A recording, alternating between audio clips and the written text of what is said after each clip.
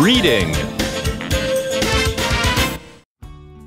Tainan grows greener thanks to new solar power plant. Tainan gets plenty of sun. In fact, the region gets such high amounts of sunlight that it's a shame to waste it. That's why Taiwan Power Company, Taipower, built its new solar power plant there. The plant stands on the border between the Jiangjun and Qigu districts of Tainan. In the past, the area was used for drying salt in the sun. Trials at the plant began in April 2020, and it was officially opened on March 31st this year. Taipower expects the plant to create 200 million kilowatt-hours of solar energy each year. This is sufficient to power 55,000 homes a year.